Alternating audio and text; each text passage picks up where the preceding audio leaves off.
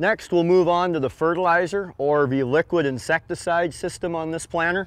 Again, the front tank is 400 gallons. The second rear tank is 420 for a total of 820 gallons of either starter fertilizer or insecticide.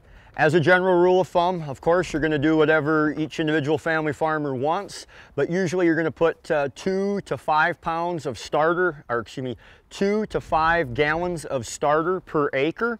And then insecticide, depending on the rate, the amount you mix in either with your starter or pure water, usually it's a 2 to 5 ounces an acre of actual product. Now you're probably going to end up putting 3 to 5 gallons an acre of either your starter fertilizer or just plain water to get a good application rate. But of actual product on insecticide, you know, it's going to be somewhere of a 2 to 5 ounces an acre rate, give or take. Of course, whatever the family farmer wants is what we do. On the liquid side of the planter, you have the supply line coming in, tees off, supplies this tank, continues on to the front tank.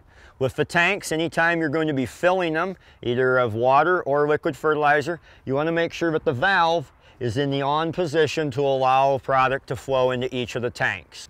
This here is an agitator motor. To turn it on, there's a little rocker switch inside a housing up front. And you can rock it to turn it on, rock it off to turn it off. This diverts a small amount of product with a little electric motor from the supply line into the back of the tank and causes some mixing to continue while you're going through the field.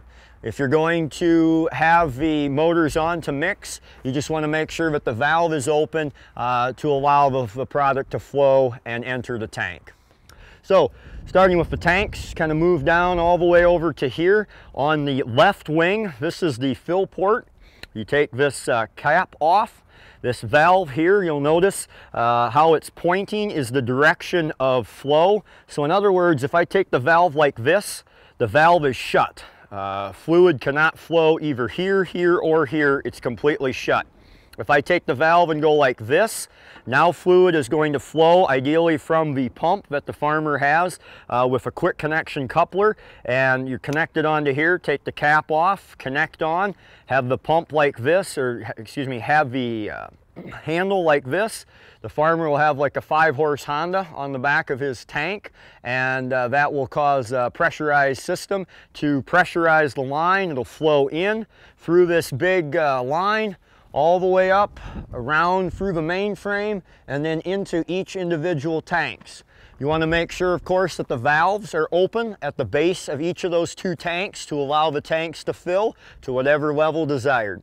Once you're done, the tanks are full, you're going to want to obviously shut the motor off that the farmer has on his trailer or at his home place. Then you're going to want to take this valve and turn it either to the off or to the pump position. Now you can take the hose off, replace your cap on. Now you are ready with the valve pointed towards your supply line to the pump. You are ready to start applying fertilizer or insecticide as you go through the field and seed. Here is your pump. The pump is driven by this wheel. When the planter lowers into the ground, this wheel comes in contact with this wing wheel.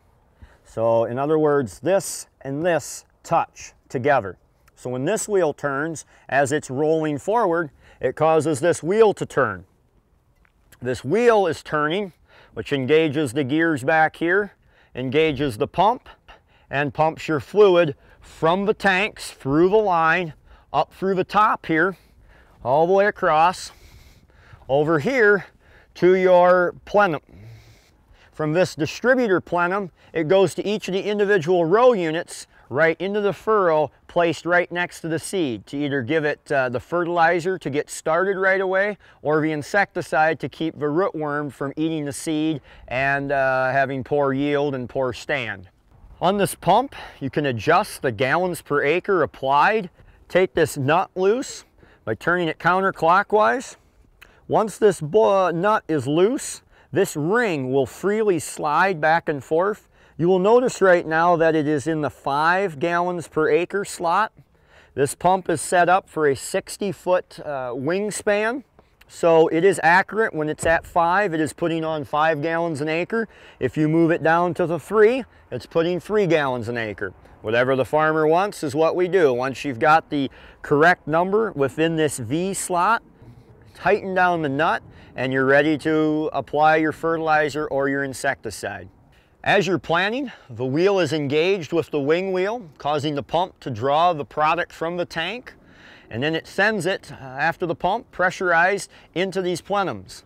This one here is marked 30 for the 30-inch rows, so if you're planting corn, you will have the 30 open, and you will have the 15 closed. You will notice that we're planting corn right now. The 30 is all filled with product, the 15 is all empty.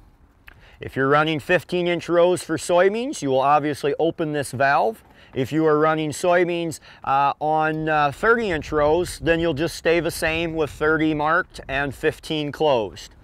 As you're going through the field, you see these little red floating balls. These little red indicators will rise and kind of shake and shimmy inside here.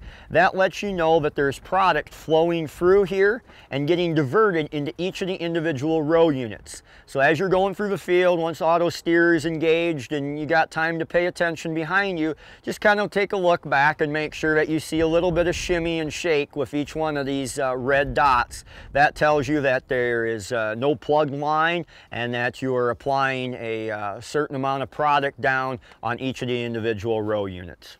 From the diverter plenums, the liquid product is diverted down each of the individual tubes down into the individual row units. You'll see it attaches with a slip fitting down onto this steel tube. The steel tube is bent precisely to empty out right next to the seed tube. So you're placing your starter fertilizer or your insecticide right next to the seed.